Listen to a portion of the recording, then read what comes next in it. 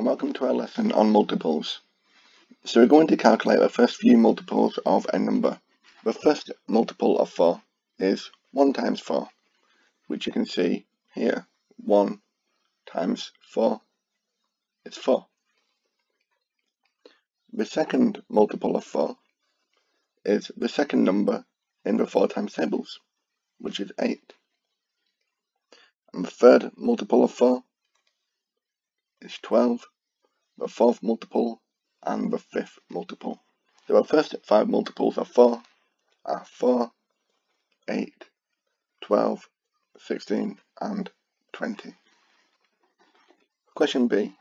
The first 5 multiples of 7 are the first 7 numbers in the 7 times table, which are 7, 14, 21, 28, and 35.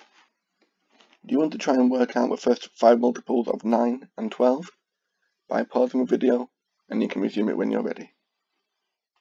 Okay, so the first 5 numbers in the 9 times table are 9, 18, 27, 36, and 45. You can see we are simply adding 9 every time. And for question D, the multiples of 12 are 12, 24, 36, 48, and 60. We can check this works because the term-to-term rule, every time we are adding 12. Okay, let's try one more question.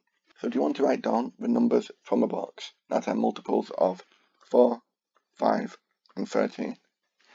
You can pause the video and resume it when you're ready. Okay, for question A. If 52 is divisible by 4, it is a multiple of 4. 4s into 5 go once, with 1 left over, and 4s into 12 go 3. So 52 is the 13th multiple. So 52 is also a multiple of 4. For question B, we have. And finally, for question C, we have. Okay, thank you very much for watching. I hope you found that useful. Thanks again, and take care.